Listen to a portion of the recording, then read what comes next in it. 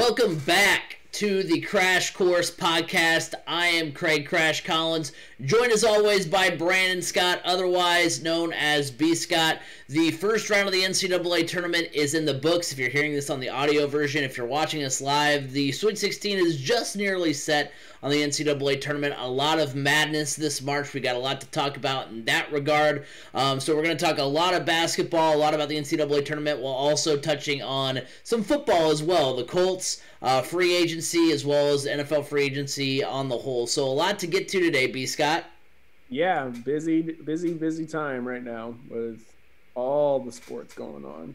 Yeah, definitely. We're definitely. We have football. We do have football going on, not just free agency talk. You got that Division II, FCS. Oh yeah. A lot of sports going on right now. Running B. Scott ragged, as we learned in earlier episodes of the Crash Course Podcast. So definitely want to watch out for that. So. It was a great, we finally got the NCAA tournament back. It's been, a lot of fun, watching games finally, getting back into the tournament swing of things, seeing the first four on Thursday, and then, of course, the start of the tournament on Friday, which kind of threw B. Scott and I off as far as, we're used to watching the tournament on Thursday and normally the final, the Sweet 16 would be set by now.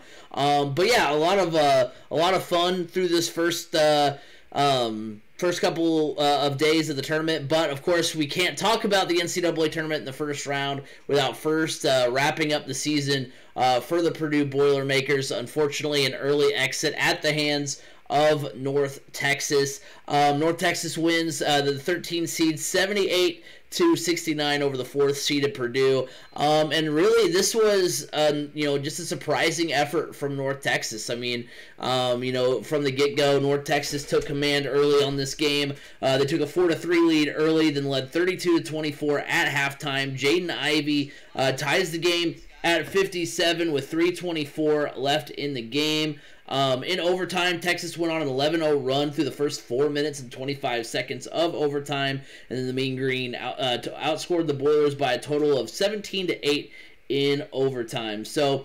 it was a great effort by North Texas. Javion Hamlet for the Mean Green scored 24 points. Had 12 rebounds. He was averaging 15 points, 4 rebounds prior to the tournament. Jaden Ivey, 26 points on the night for Purdue. He averaged 11 points prior to the tournament. And Travion Williams, we talked about him, kind of being around that 15-point mark. He had 14 points, 12 rebounds, 5 assists. So, Purdue had players that performed well. It was just the Mean Green had players that outperformed what we're kind of used to seeing them do. Purdue scored 37 points in the second half and just seemed to kind of run out of gas as they tried to, chase down the Mean Green. Because, it's an upset. Obviously, we're talking about a Power 5 school and a mid-major school, but at the end of the day, you're going up against D1 college basketball, athletes. It's going to wear you down if you have to try to not only come back from a big deficit. Scoring almost 40 points in the second half when you only had 24 in the first half. They were absolutely exhausted. And then Hamlet hadn't scored 24 points plus since February 27th against Marshall and has only scored 24 points or more 3 times this season. And that's what March is all about. It's about guys playing up to and higher than what we expect them to play. It's about guys coming out and performing well. And that's just kind of what happened. That's the great thing about basketball is the fact that you're a player or two away from being a contender and you're a player or two away from having a successful season.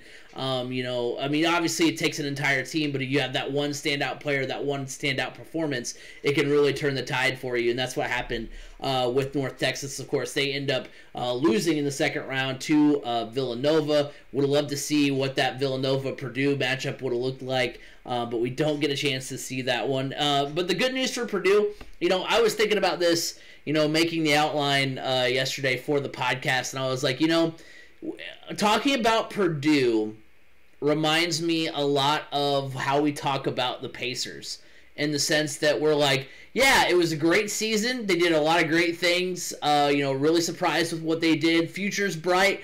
Ending was super disappointing, but you know what? Next year there's a lot of bright spots, and we'll just run it back next year, which is what I feel like we always are saying about the Pacers. We're always like, fantastic season. Ending was super disappointed. It stinks to see another sweep, but hey, we're gonna come back next year and hopefully not get swept again in the first round. So that's kind of how it feels. But yeah, Purdue, no seniors, so they're gonna bring a lot of players back, run it back next year, and be really strong. I mean, you look at where this Purdue, and I'm sure you're gonna get into it more, B. Scott, but you look at where this Purdue team, where they were at the beginning of the season and where they ended up. I mean, still an impressive run, and still nothing to be ashamed of at all. Nothing to hang your head about. Yeah, exactly. I mean, other than you were an upset. Well, right.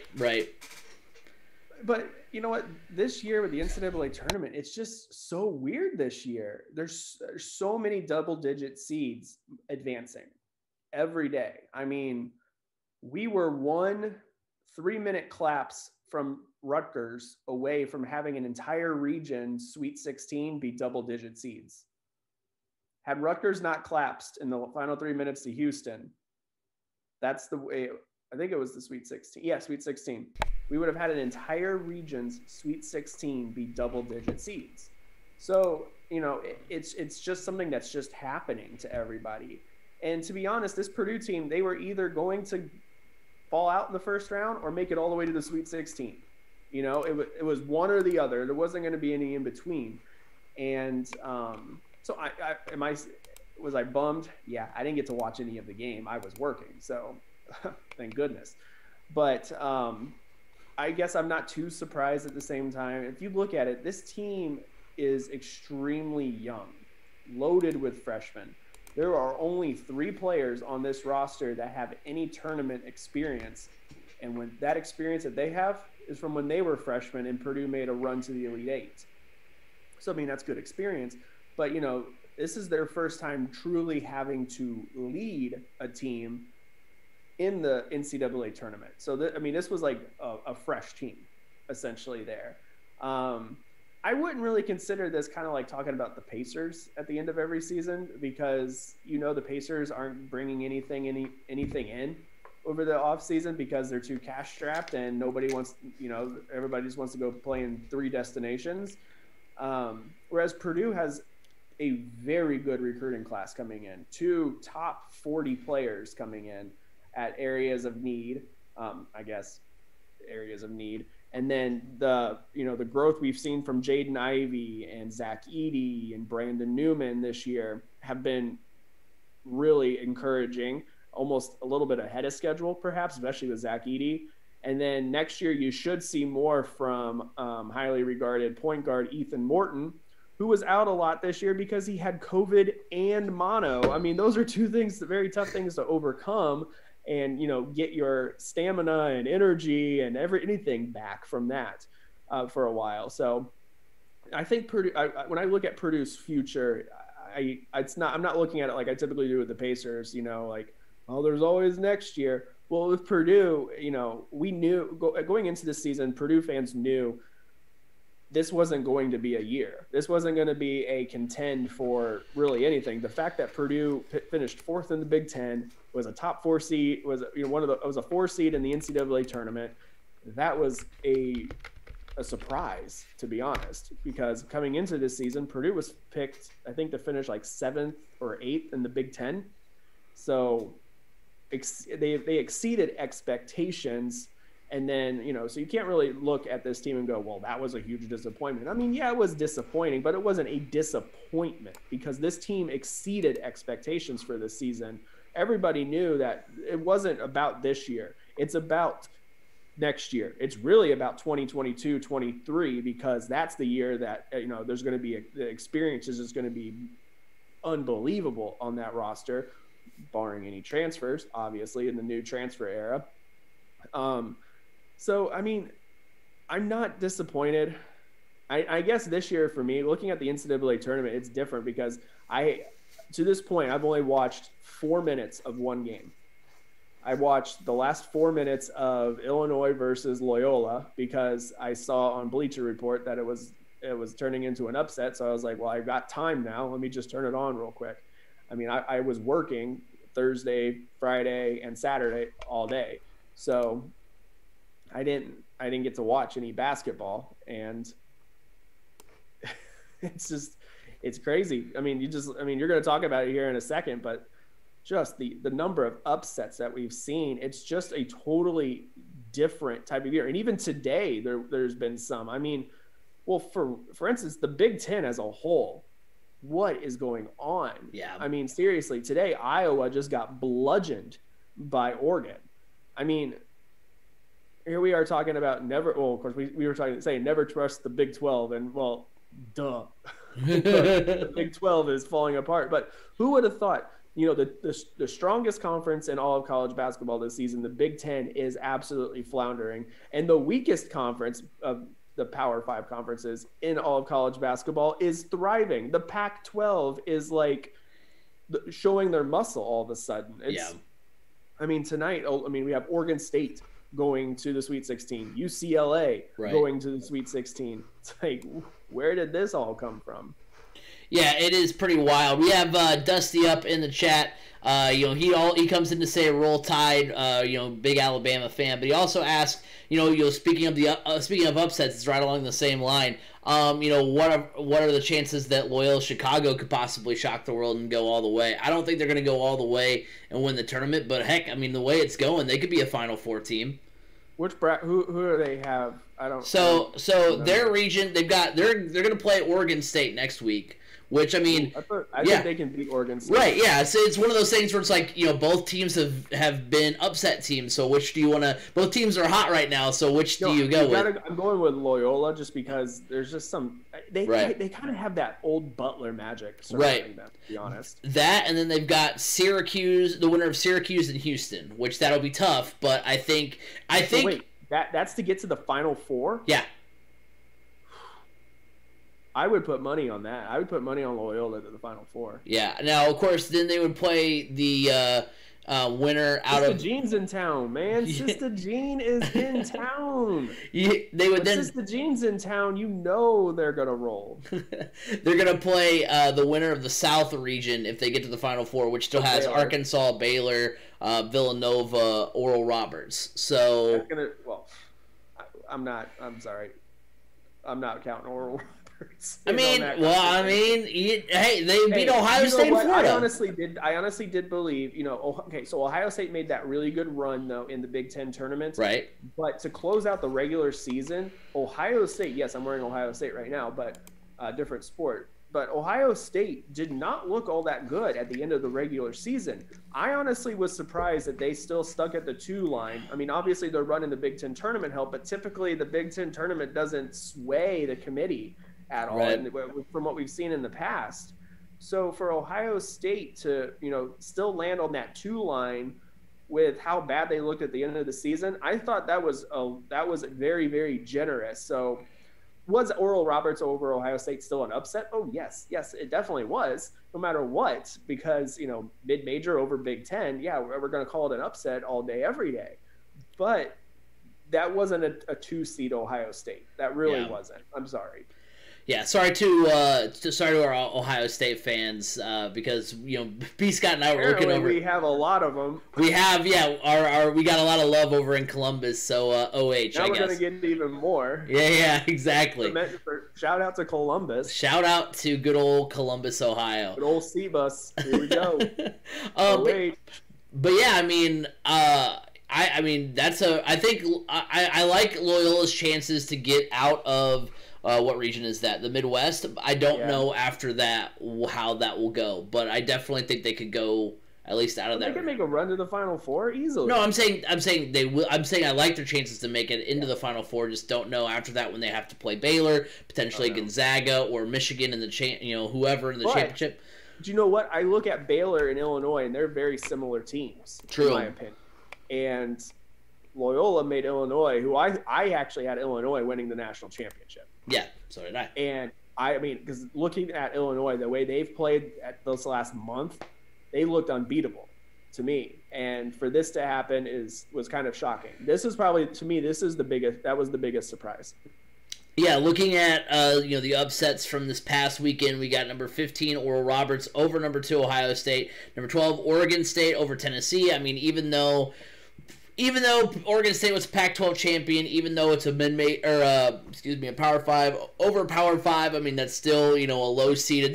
12 seed is pretty much the lowest you can go as a Power 5 school. So it's basically on that like mid-major border of where you get seeded in the tournament. So that was a good win by them. Abilene Christian over number 3 Texas, Ohio over Virginia, and Loyola over Illinois. So talk about when you mentioned the biggest surprise for me. Biggest surprise for me is I'm going to give, Oral Roberts, being a Sweet 16 team is pretty crazy. Abilene Christian beating Texas, of course, they lose to UCLA, earlier in the round of 32. So those are some big ones. Obviously, Loyola beating Illinois, too, because that was the team that, you had them winning the championship, and so did I, as far as Illinois goes. But I'm gonna give my Maction guys some love here. I'm gonna go with Ohio over Virginia. The Bobcats finished 5th in the MAC, so this isn't like, because typically, when you talk really good MAC teams. this year Toledo was at the top of the list, so that's kind of an anomaly. Toledo's not typically top of the MAC. Is usually Kent State or Akron or Buffalo. So we don't usually talk about Ohio's been a good basketball school before, but this year they were 5th, so it wasn't like a top 4, top 3 team in the MAC that gets there. Prior to the MAC tournament, Ohio played 3 games since February 2nd. There's a lot of postponements and cancellations in there that kind of, mucked up their schedule a little bit. And then they won 3 games in the MAC tournament by an average of 9 points, all over a higher seeded team, so nearly 10-point digits as they started to get, 10-point wins as they started to get hotter throughout the tournament season. And the last 2 games for Virginia, there were wins over Syracuse, who's a Sweet 16 team, and Louisville, who is a tournament alternate. Not anymore, because there's now just going to be, now just forfeits. But Louisville was on that cusp of being a tournament team. And so, the Bobcats also shot 42% from the field and 30% from beyond the arc. So, the Bobcats played really well. I'm excited to see now. Of course, if you're listening to this on audio or watching the YouTube video the next day, they may have already lost, in their opportunity to go to the Sweet 16. They did lose. Sorry, they did lose earlier to Creighton. I thought that game was going on already. But they end up losing to Creighton. But the fact that Ohio was able to do what they did against a Virginia team that because we even talked about it last week that Virginia being a 4 seed was maybe a little bit on the lower side of what we expected them to be. They were the best team in the ACC. ACC and Big Ten are comparable conferences. As far as being at the top of the basketball world, so pretty crazy that Ohio was able to get that win, and busting up a lot of brackets there, because I know a lot of people probably had Virginia getting at least to this round of 32 matchup against Creighton. So good win by Ohio. Yeah, it is a great win by Ohio. I'm not that surprised that Ohio advanced, though. Look at the circumstances surrounding Virginia. They got into the bubble the night before, the night before the game, because of some COVID issues. So they were not at 100%.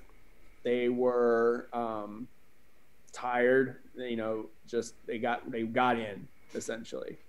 Like I said, for me, my biggest surprise, my 2 biggest surprise, probably. I don't know really. I guess Loyola over Illinois was a big surprise. But, we all knew Loyola was good. Loyola was top 25 this year. They were a top 25 team, so we can't really look at that and go, whoa, what happened? They were an 8 seed. Last time they made a run, they were a double-digit seed, but an 8 seed? That's respectable. For me, I would have to say the biggest one, though, was Abilene Christian over Texas. That one, I had Texas making it to the Elite 8. I really strongly considered having them get to the Final 4 because of the injury to Isaiah Livers with Michigan. Actually, I may have. I don't remember. It's been, I'll tell you what, last week was like 3 weeks within one for me. So I really don't remember. But Abilene Christian over Texas was honestly my biggest surprise. I thought Shaka Smart actually had this team figured out this year. But at the same time, though, I mean, look at that. 15 over 2, 12 over 5, 14 over 3, 13 over 4. And then you had 13 over 4 with Purdue. I mean, it's just unreal the amount of double-digit seeds we have seen move on this year. It's been so much more than normal. And just welcome to 2020, continued into 2021, I guess. Yeah, I saw a tweet today by a former colleague of ours at Ball State. Do you remember Tim Keene? Yes. Yeah. Oh yeah. So I was in Sports Link with Tim Keene. I mean, I figured, man, but I dude, it's been so long. Like, it's crazy to think that I was in. I mean, it's been longer for you, I know, because you're old. But and so am I now. We're both over 30. Hey, we went to Ball State at the same time. We did. Old Ben, too. I know, exactly. But that's what I'm saying is that, like, it's like I forget, like, who was where as far as, because, like, I remember Tim Keene. But I guess, theoretically, if I remember him, then you should, too, because you were there at the same time I was. So, Alzheimer's. We digress. But he sent out a tweet earlier today, and I responded to it, and it was very interesting. As far as he was like, this is the amount of upsets we're seeing this season. Is it a result of just the NCAA selection committee just seeding like poorly, or like not really evaluating teams the way that they should? And the way that I thought of it was like this. For one, I mean, a typical tournament year, Power 5 conferences will be 1 through 12. So you're hard pressed unless you're a Gonzaga and unless you're a Loyola, unless you got some cred on your profile as in the tournament. Then Loyola doesn't have that much credit. Well, but I mean, they're like a recency bias. What they did a few years ago. What was that? 2018, 2016. Somewhere in there. It's recent enough to where like if you're one of those schools, then you're going to get a little bit more credit. And be higher than a 13 seed. But if you're a mid-major school, no matter what, no matter how good you are, unless you're one of those schools that has a little bit more, credentials, then you're going to be 13 or lower. That's just how it usually goes. And then as far as, evaluating seeds, I mean, this year in college sports in general, the weird, like, conference only. I mean, I know there was some non-conference, but conference only scheduling, I mean, you can only go off of what if your conference is weak, it doesn't matter really how good you are. I mean, maybe Oregon's better than a 7 seed, but they went against the Pac-12, which is, I mean, I guess stronger than we thought, but previously, we thought was, one of the worst conferences in all of college sports. I mean, as far as major college sports go. And then you have, the Big Ten, who, has a team, like, people were thinking Michigan State was going to go on a run, and they're an 11 seed. So, I mean, it's just kind of a crazy thing where you don't really know how to, there's going to be a little bit more flawed logic in how you see teams and how you evaluate teams when they only go up against their own conference, because, again, like we said for football, I mean, conference, going up against teams from your conference adds a little bit more, pizzazz, a little bit more pep in your step. You're going to come and play that game a lot harder because it's against your conference foes. So, it's kind of harder to evaluate, if there was already kind of a stigma against that conference, or if that conference is in high regard, you're going to regard a team that went 500 or a little bit above in the Big Ten than you are a team that maybe only had 5 or 6 losses in the Pac-12. So I think it's just kind of the weird COVID year. I think next year, I don't know. I mean, I can't say we're not going to see as many upsets in next year's tournament. I mean, it is March Madness, and, it is the first time that because again, some of these teams are in a tournament or in the NCAA tournament year after year, and not to say that it's not as important to them as it is some of these smaller schools, but these smaller schools, you also take away the fact that these smaller schools get up for these games. I mean, they it's talked about, in mid-major, circles that, like, hey, the conference tournament is your NCAA tournament. That's, when you win that, The rest is just gravy. Because no one expects you as Ohio to beat Virginia. Nobody expects you as Abilene Christian to beat Texas. So you're not playing for anything other than, I mean, obviously a right to go to the Sweet 16, but also just more or less just like you're playing for just bragging rights basically at that point, as far as like trying to whereas another team like a Texas, like a Virginia, has expectations. They have something more to play for, something more expected of them. So I don't know. I think it's just the fact that it's a weird COVID year. That's what makes it not as fine-tuned of a seeding as maybe we've seen in past years. But I think at the end of the day, I think this has just been a wacky tournament. Yeah, it has. And when it comes down to the seeding and everything, what makes this year so tough, I would say, is the fact that, like you said, the non-conference year season was shortened, and it really, really, truly affected the smaller mid-major schools because they saw so many of their games get canceled. The bigger schools said, you know what, we're just not going to risk it this year. And we're not going to have that game. We'll figure something out, but it really affected those schools. So there wasn't really much to go on. So when you're looking at the Power 5 schools and you see the Big Ten slugging it out, the ACC slugging it out, and the SEC slugging it out, same thing with the Big 12, you look at the smaller conferences and you go, there's such parity between the top and even the second place in those. It's going to be hard to really grasp what those teams fully can do unless you really deep dive into the statistics.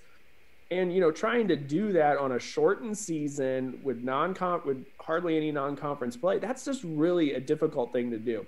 So I think first and foremost, what we just got to do is we just have to look at this season as thank goodness the tournament was able to even happen. We got it to be done. We're going to crown a national champion, and probably one of the remaining 1 seeds or 2 seeds is going to end up getting it. I mean, Michigan's still in it. Baylor looks really good. It's going to probably come down to Baylor and Gonzaga. Let's just be honest. That's probably what's going to happen. And, that's no problem. I mean, that's ultimately in the end, those were the 2 best teams from start to finish this season. So we're going to get a true national champion out of this year. I think there's been a lot of good lessons learned about this season, some good things to work upon for next year if this pandemic thing continues, how we can make things better. I mean, obviously you look at the different sports, like wrestling, so basketball has had several positive tests. We all know that there was officials that got kicked out early on for testing positive or being in close contact with somebody that tested positive. VCU has had issues. Virginia couldn't even get in till the night before their game. And I just got off the wrestling championship, and throughout that entire tournament, according to ESPN, throughout that entire tournament, there were zero cases of from workers, officials, wrestlers, anything like that. So there's things to learn from all the different scenarios going on right now within the NCAA, and there's going to be a lot of great lessons to be learned from it. Changes will be made, different things like that. So it's good for the future going forward. I mean, it's also one of those, hey, do we look at potentially having the tournament all in one location going forward in cities? It's not a bad idea. So that, because that does limit the travel some, that helps. So there's different things to look at. I think this is kind of just a growing year, to be honest, and just glad that we're even able to have this. Yeah, I think it's also, like you said, in a way, kind of bouncing off of that, just kind of just a knee-jerk reaction to so many upsets. But you're right. I mean, at the end of the day, the cream of the crop, even if it is like, we talked about it, Loyola was ranked. They're probably the favorite to win that, that side of the bracket. Houston's been good all year. They're probably the second favorite. Houston-Loyola matchup's going to be good. Yeah, and then you've got Baylor's still strong, so yeah, and Gonzaga getting there. So at the end of the day, the cream of the crop will rise as far as, so like it does all the time. So all those cliches there. So one thing to look, the biggest disappointment from the tournament so far for me, looking at that side of thing, has to be Illinois losing. It's just shockingly enough, it's not me picking Georgetown as my biggest lock ever picked on Crash Course, and then them getting beat, I think, by double digits by Colorado. So, I mean, you could, I guess, just lock that in. But, yeah, Illinois losing, upset by Loyola. They never led. They couldn't seem to cut into the deficit. They hovered around 7 to 10 points most of the game. And the Big Ten has struggled. I mean, like you said, I mean, Iowa loses. You've got Rutgers, coughing up their lead late. You've got Wisconsin. I mean, we didn't expect Wisconsin to beat Baylor if they were able to get past North Carolina, but that's another team that's out. Illinois gets upset. Purdue gets upset. Ohio State gets upset. Michigan, last I checked, I'll check back in on them now as they're currently playing. They were losing by 1 to LSU. So, I mean, there's a chance. LSU right now leads 63 to 58. I'm seeing with about 10 minutes to go in the second half as we're recording the podcast. So, I mean, there's a chance that, when this podcast, hits the airwaves tomorrow, that there are going to be 0 Big Ten. Yes, Maryland also plays Alabama, but I mean, that's kind of a long shot. So, I mean, there's a possibility that there could be 0 Big Ten teams in the Sweet 16, whereas like you were talking about the Pac-12, I mean, they already have 2 teams in the Sweet 16 with Oregon and UCLA. They've got Colorado still yet to play. Oregon State's already in there. You've got the SEC, who could have 2 teams with Arkansas and or does have 1 team with Arkansas and Alabama. So it's the Big East has 2. So I mean, it's been just kind of a wacky tournament for the Big Ten and just kind of a disappointment all around, because you thought Big Ten, you usually think Big Ten best conference in college basketball, and it just hasn't been so in the tournament. Oh yeah, I mean, and that that's one of the things I gotta think about is is the Big Ten one of those conferences that they just beat up on each other too much, and and I don't think it's because of the teams. I think it has a little bit to do, or a lot to do, really, with the officiating in the Big Ten. They don't. Well, sometimes they do, but they tend to not call things as tightly as, say, the ACC or the SEC or anything like that. So you almost wonder if these Big Ten teams get accustomed to one style of officiating, and it really ends up hindering them come tournament time. I don't know. I mean, they do have to deal with Bo Borowski, who likes to insert himself into the game notes as a superstar. He wants his time in the sun.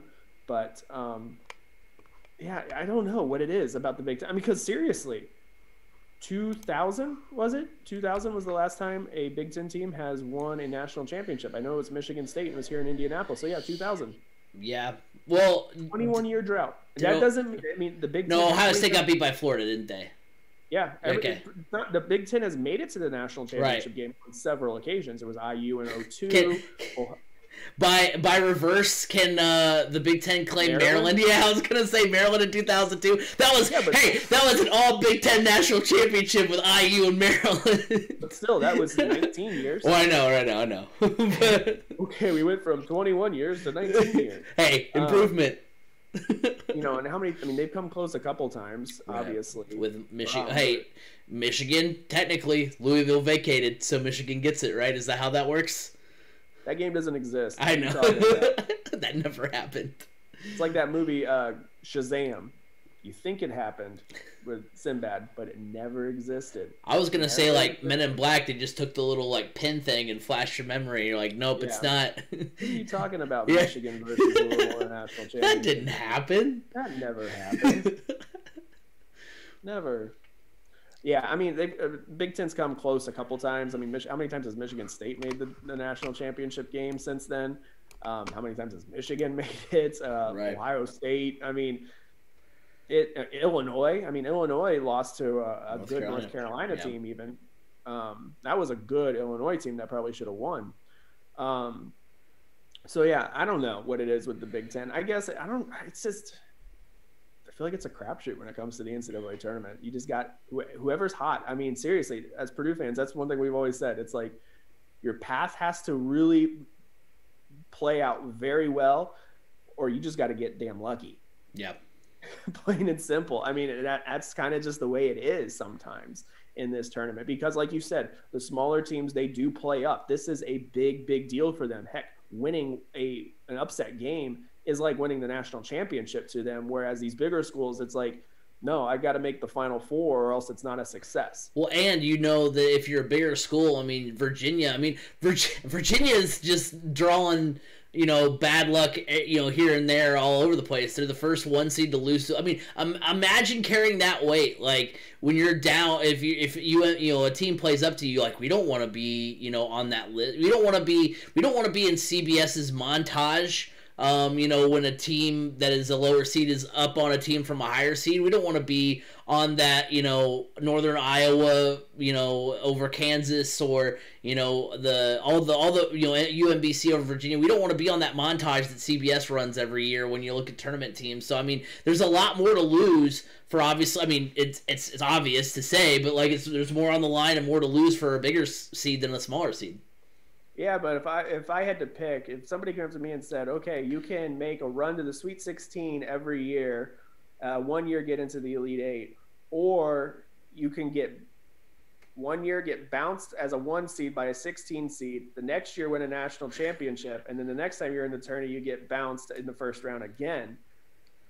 I think I'm going to take option 2. Oh, yeah. Oh, yeah. I mean, I want that banner more than I care about making the runs to the Sweet 16 or Elite Eight. Let's be honest. So. Oh, yeah, for sure. Real quick here, because we've run a little long about the NCAA tournament, but one thing we want to watch for in the Sweet 16. I mean, we already talked about Loyola possibly making their run to the Final Four. You know, looking at some of these other teams that you know, are you know, have a shot here. I think next week when we talk about or starting to get into of course we'll be talking about baseball next week, but next week you know, I think, you know, looking at the rest of the tournament, I think Creighton's going to beat Gonzaga. That's going to be my thing to watch for. I mean, Creighton's a really good team. Creighton was up there in I think they were top 10 at one point this year. Yeah. They were, I don't, maybe not that far, but they were definitely top 15. Top 15. So sure. I'm going to go Creighton. I mean, I wasn't necessarily looking for a pick here, but I just, you know, kind of looking over it quickly. Because I mean, I just kind of going out on a limb. I think Creighton beats Gonzaga. It's the kind of crazy tournament we've seen so far. So I'm going Creighton there. You know, I'm going to look for the continued success of Syracuse, because like I said last week on our bracket show, I always ride with Syracuse no matter what it seems like, and they always burn me. So let's see if they actually do it this year.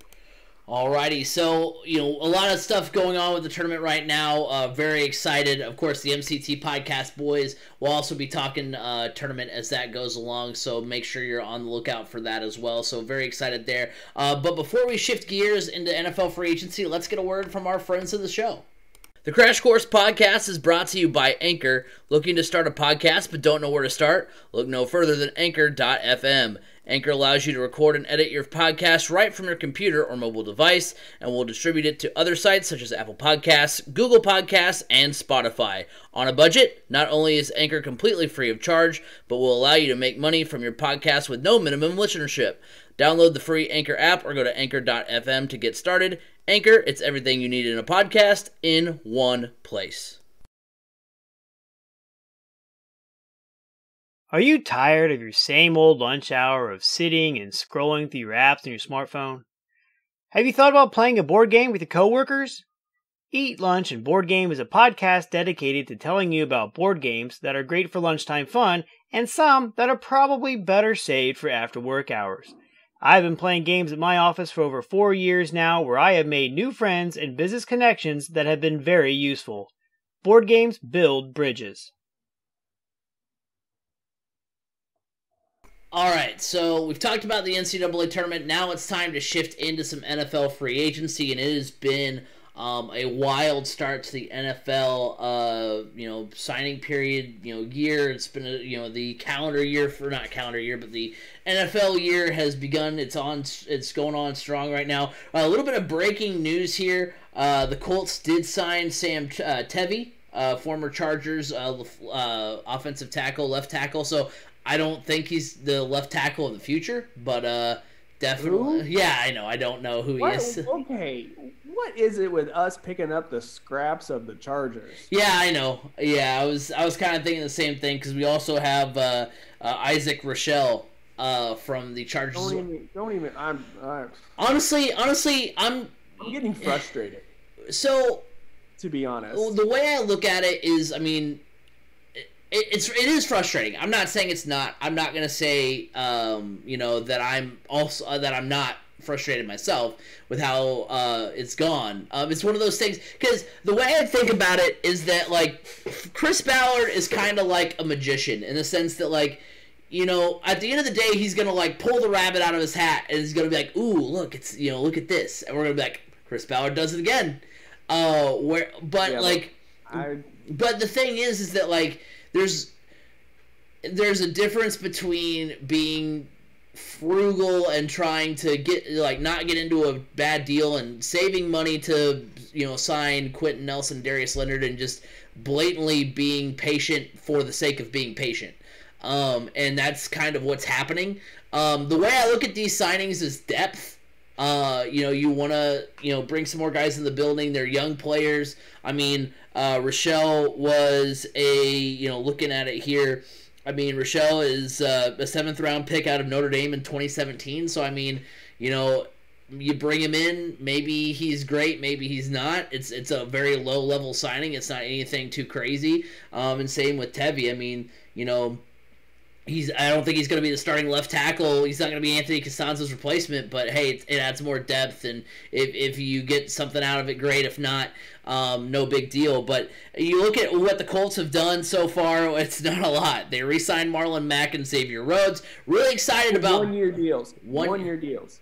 Right. I mean, we're gonna do this dance again next year, I guess. But I think Marlon Mack, it's more of a hey, this is our courtesy thing for your career. But with Xavier, I mean, come on, are we really gonna do this again next year? Colts still need help at cornerback because Chris Ballard can't draft it for some reason and decides that your best corner, you're just gonna keep signing to a 1 year deal. And come on. So I mean, yeah, I mean, I'm with you on that one. I mean, Marlon 2 year. At least a 2 year. True. Yeah. Give us some consistency. Yeah. That it's. I don't know. Yeah, Xavier Rhodes is a little bit of a head scratcher as far as not signing him for longer. But as far as Marlon Mack, I mean, this is kind of what we expected. We expected if he was going to re-sign with the Colts, he was going to sign a 1 year prove it deal. Because if he goes out and has an amazing season, then he has the opportunity to go bet on himself next year in free agency again. And if he does that opportunity this year, well, right, but he was hurt though. Oh, I thought you were talking about Xavier Rhodes. No. I switched over to Marlon Mack. Yeah, Marlon Mack has that opportunity to kind of bet on himself. If I said Xavier Rhodes, I didn't mean Xavier Rhodes. I meant to say Marlon Mack. I agree on Marlon Mack. Yeah, so 1 year prove it deal. He's gonna go out and have a good. If he has a strong year, great. If not, you can probably get him for cheaper next year and re-sign him again to maybe a 2 year deal with that for less money overall. As far as like on average over those 2 years. And then the departures though are big ones. I mean, you have Danico Autry to the Titans, 3 years, $21.5 million. He had 7.5 sacks in 2020. Anthony Walker to the Browns, 1 year, $3.5 million. I mean, you definitely had the money to re-sign Anthony Walker. Not really sure why the Colts didn't do that, especially with it only being $3.5 million. I mean, he was second on the team in tackles with 92 in 2020. So, I mean, looking at it, the Marlon Mack, Jonathan Taylor combo will be a force next year, and I think it is going to be really good in taking the pressure off of Carson Wentz. Obviously they still have some issues on the line to address to make that a viable thing to talk about. But I think the fact that you have a strong running game, it's going to mean that Carson Wentz will not have to be a guy that has to throw high 30s, low 40s, 50s as far as the amount of passes he's got to throw. He can have a very consistent offense that's very balanced. Xavier Rhodes, coming back, whether, even though it is only on a 1-year deal, it is a big sigh of relief. Glad that the Colts were able to get him back. But as far as the defense is concerned, I mean, losing out on Danico Autry and Anthony Walker is going to be tough. I mean, especially because, like I said, Anthony Walker signs for cheap with the Browns. So, I mean, you definitely could have gotten him back, and Rochelle is unproven. But no, Rochelle's a D end. Walker's a linebacker. Well, I know that, but I'm saying we all knew coming into this offseason, yeah, we would love to have Anthony Walker back, but listening to Frank Reich, he even stated that that's looking like that's going to be unlikely. I was just saying from like what they've done defensively, what they added Rochelle, which is an unknown commodity, and then they lose Walker and Autry, which is a big blow. So yeah, it's some head scratchers defensively. Offensively, I'm happy that they get this that they get Mac back, and it's gonna be a good situation. So I'm interested to see how the rest of free agency pans out for the horseshoe. Yeah, I am too. I mean, it's just like I guess for me, what's frustrating is that we all know the Colts are going to sit out the first big round of free agency. They always do. That's no problem. Chris Ballard's not going to overspend, and I'm totally okay with that. I agree with that because you look at the Patriots and they're just throwing money around left and right, and guess what? That's going to come back and bite them in the butt here eventually. So, I don't want to be that kind of franchise just throwing money around like that. But when you see some of these guys that the Colts were, you look at as great options for the Colts, and you see them signing 1-year, 2-year deals for super cheap, and it's like, if we were interested in them and they were actually talking to us, what in the world did we offer them? Did we offer them a bag of potato chips and a stick of bubble gum? I mean, seriously, what if that's what they ultimately ended up signing for? What did we offer? Right. And if you heard the comments from Danico Autry today, it does not paint a really good picture of the negotiating skills or the negotiation process for Chris Ballard. It's, here's what we're offering, take it or leave it. If you leave it, okay, bye, don't let the door hit you where the good Lord split you type thing. And he was, ultimately pretty upset with how that was handled, considering he gave some pretty good years to the Colts here recently, and they basically lowballed him. Yes, I understand Chris Ballard's waiting and needing to has some pretty big extensions coming up. I totally understand that. That's why I don't want to see the Colts throwing money around. But when there's areas of need and you're bringing in guys that are,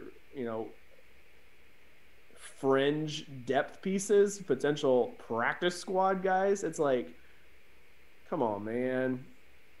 Yeah. Like, it's like we're okay with running it back. It's like you got bounced in the wild card round. What are you talking about? Like, and then you got your owner up there talking about, I see a golden era on the verge for the Colts. Man, not with this roster, you don't. I mean, there's holes.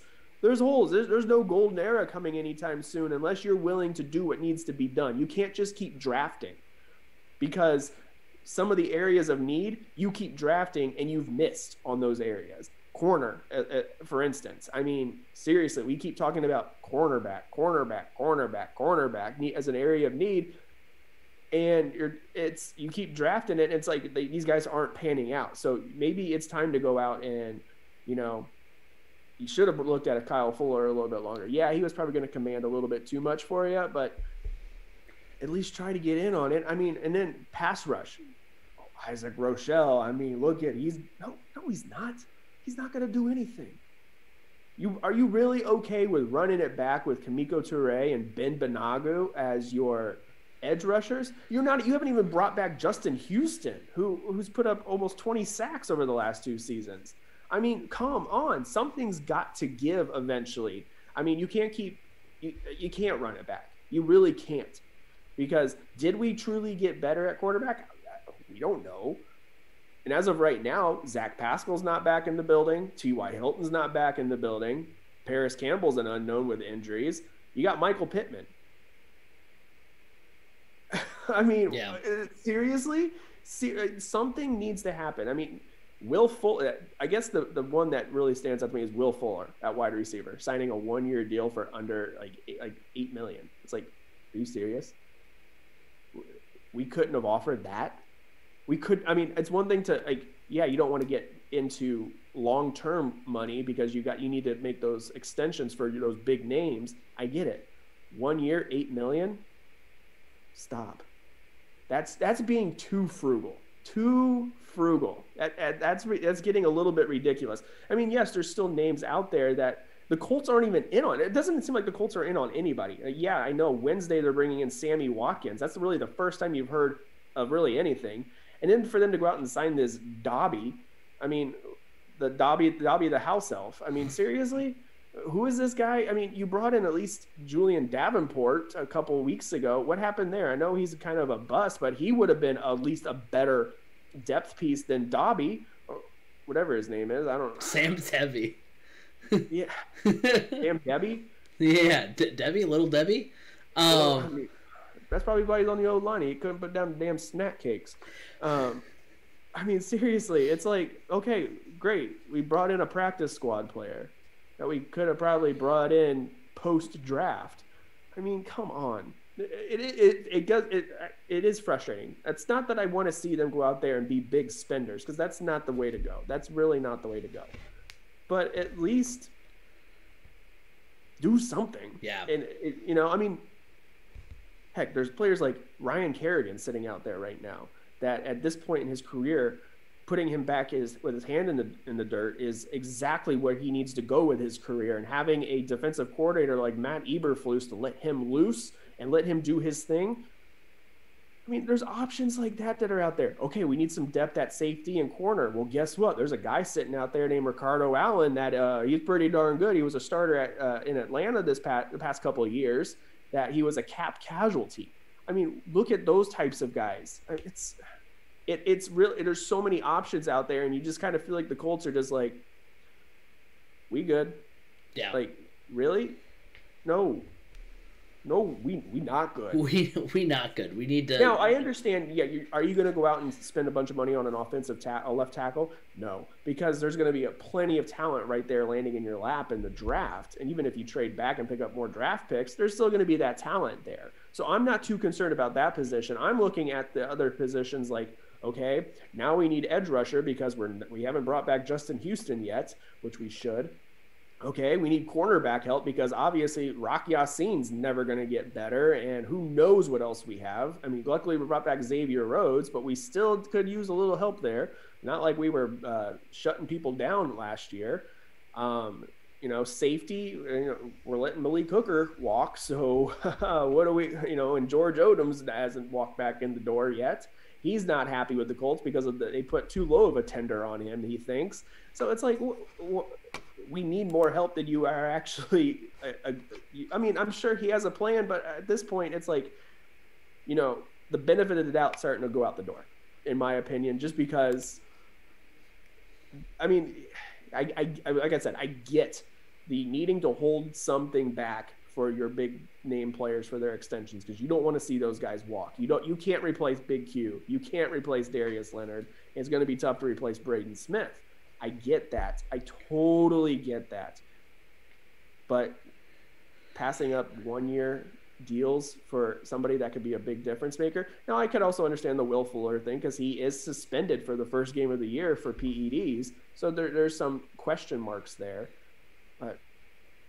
But eventually you're going to get to a point where like those big names that you want to re-sign are the only people there and nothing else around them because you've either pissed enough people off to where they don't want to play for you anymore, or you're just bringing in placeholders until the next big thing hits. So until you land that next Darius Leonard in the draft. It's right. Like, well, there's not always going to be those types of players. There's more busts than there are booms in the NFL draft, unfortunately. Right. I mean, you look at the outlook for the rest of free agency for Indianapolis. What I want to see them do is I want to see them re-sign Justin Houston as well. Heck, at this point, bring back T.Y. There's no reason not to, especially now that they haven't gone and re-signed looked at any other wide receivers. Like you said, Sammy Watkins is set up for A visit. But am I wrong in being like at that point you might as well just bring back Ty? I mean, yeah, but I mean, they're essentially the same wide receiver. You could get Sammy Watkins in on a 1 year, $3-4 million deal. I'm all for both, but if you're only gonna if you're only gonna re-sign one or only gonna sign one, you might as well just bring back Ty because of familiarity. You know. Well, if you're looking to sign 2 receivers, I'm thinking bring back Ty and Zach Pascal. Right. Zach Pascal is a younger version of what Sammy Watkins could be. And also, Sammy Watkins is like he's taken from someone who's tried to take flyers on him in fantasy football every so often. In his defense, Sammy Watkins was highly underused and undervalued in Kansas City. Yeah. Right, no, but I'm just saying from like he's injured all the time. Like maybe that's it. Or maybe he's just I don't know. Because he had a couple of really great seasons with Buffalo, and then ever since he was with Buffalo, he's not really been able to do very much. And like you said, he was underutilized in Kansas City, but also like he's suffered a lot of injuries too. So and that's kind of the point too. Like he and Ty are very similar wide receivers, very injury-prone wide receivers as well. So if you're going to bring one back, you might as well, or if you're going to sign one, you might as well sign the one that you're more, used to and you could, have a familiarity with, as opposed to, if you go sign Sammy Watkins and not get Ty, it's basically like the Cubs this year getting rid of Kyle Schwarber and then signing Jock Peterson. They're essentially both really, they're both home run. They're the same guy. One might be a little thinner, but other than that, like they're the same player essentially. But yeah, I want to see that. I want to see the Colts sign either Melvin Ingram or Jadeveon Clowney. I know there's not a likelihood that they get Houston and another one of those guys, but I'm really kind of because we talk about pass rushers. I mean, why not? It's like the commercial says, why not both? Why not go get Justin Houston and then another guy like a Melvin Ingram, like a Jadeveon Clowney, and then you said they wouldn't do this, and you're probably right, but heck, go see what the price tag is for Eric Fisher or Alejandro Villanueva.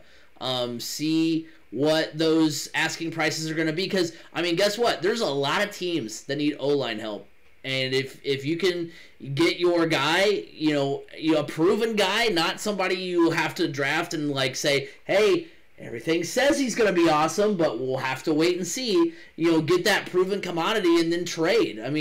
Do something or trade picks and acquire somebody. Do something. So like that's what I kind of want to see them do. Will it happen? I don't think so, but mostly because left tackles starting caliber left tackles do command a hefty price on the open market. So that's why I say I kind of lean away from that. So for me, I'm looking more at bring back Justin Houston, try to bring back Ty, especially now that you have I think with Carson Wentz, I think Ty could have a really good reemergence. I've already mentioned a couple other players. I would love to see Ryan Kerrigan because he's getting up there into the end of he's not near the end of his career. He's he's my age, which it's old, but it's not that. Football wise, he's 32, 33. So, like I said, he's not the outside linebacker that he was he won't be an outside linebacker like he was for the Washington football team. But when he played his best, when he played his best at Purdue, that had those All-American years, he was a hand in the dirt defensive end. And that's, kind of where his bread and butter is. So bringing him in and putting him back in a 4-3 with his hand down in the ground, I think would be really beneficial to him. A couple other players to look at on the defensive line, because Ballard does love the trenches, which I'm glad he does. Sheldon Rankins from the Saints, good young player, just kind of needs a new fresh start. We've seen that before. And another one from the Carolina Panthers, Kawan Short. He's from Indiana, from northern Indiana. He's got a lot of ties here to the state. He would be a really good, solid defensive tackle to bring in and to replace Danico Autry, a guy that's a good run stuffer. He would really complement DeForest Buckner very well. So there's some guys to look at. If you're looking at secondary, like I said, Ricardo Allen, he's going to come pretty cheap. He's got that starting experience. Heck, he even started in the Super Bowl for the Falcons. Is he the one that had the interception on? Did he get the pick six on Brady? Yeah, that's what I thought. No, was it the pick six, or was he the one that the ball bounced off of him on that amazing Julian Edelman catch? I think that was it. I mean, maybe both. I don't remember. Both. But Ricardo Allen is a very, very, very solid player. And one of those good locker room guys. All three of those guys I mentioned or all those guys that I've mentioned are good locker room type guys, so they'd be great fits for the Colts. But I am surprised that the Colts are just signing these random people this early in free agency when these random people would have been around probably after the draft. Gotta go. Hey, you gotta lock down Sam Tevy when he comes available. All right, Sam Tevy. I mean, come on. I mean, he's got to get that practice squad position warmed up. Old Sammy is gonna be the turning corner for the. Gonna be the turning corner for the Colts. He couldn't even brought back old Joe Hag. Yeah, true. I mean, come on, man. It's one thing to be frugal. It's another thing to be cheap. Right. And we're getting into that territory. We're getting into cheap. Right. Yeah, I mean, you look at the rest of the league as we kind of look around the league. It's been a busy week. A little over a week, I guess it's been now. But Kyle Fuller signs with the Broncos, 1 year, $9.5 million. Kenny Golladay signs with the Giants, 4 years, $72 million. Juju returns to the Steelers. Will Fuller signs with the Dolphins. Washington signs Curtis Samuel. I threw that in because you had talked about Curtis Samuel. Yeah. He's got a lot. The Washington football team acquires Ryan Fitzpatrick as well. AJ Green to the Cardinals. That the Arizona Cardinals continue to be kind of the retirement home of the NFL. And then you have the Giants also adding Kyle Rudolph and John Brown. John Brown, another disappointing thing in the sense that that's another guy the Colts had there. He wanted to play for the Colts. Yeah, he's like, can you guys please play me? And the Colts were like, no, we're good with our wide receivers. You want to play for us? We pay you $5. I talked about the Colts $5? Rebuild being like the Cubs rebuild. And this is starting to turn out that way when it's like guys are coming to guys came to the Cubs and said they wanted to play for the Cubs and the Cubs were like, nah. And that's how the Colts are right now. They're they're like, hey, you want to play for us, but nah, that decent salary that you want, we just can't pay you. You actually want to make some money? Nah, we don't do that here. Hard pass, man. Hard pass. We're in the Financial Peace University Dave Ramsey program up over here, man. And then of course the New England Patriots, that snowball. The New England Patriots, they got that stimmy and they just went off. They get Jonnu Smith, Hunter Henry, Nelson Aguilar, Matt Judon, and a host of other names, which was crazy. And I knew talking about the Giants was going to get some of the people in the chat going. Nikki, big Giants fan, so shout out to Nikki as the Giants have indeed made some moves this offseason. But yeah, I mean, you look at what the Colts did. It's unfortunate they missed out on Fuller and Golladay, and then also, both Fullers, Will Fuller and Kyle Fuller.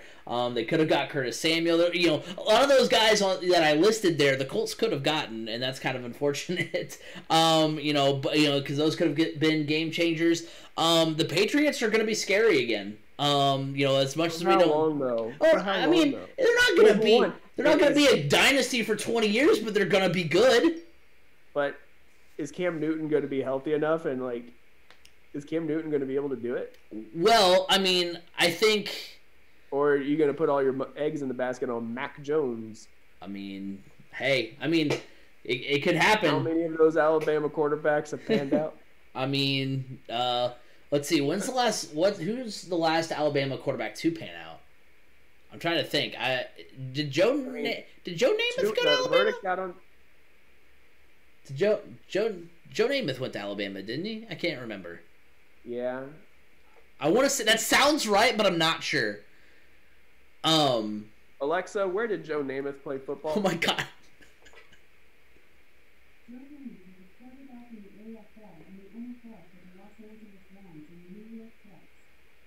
Alexa, where did Joe Namath play college football? I should have been more specific.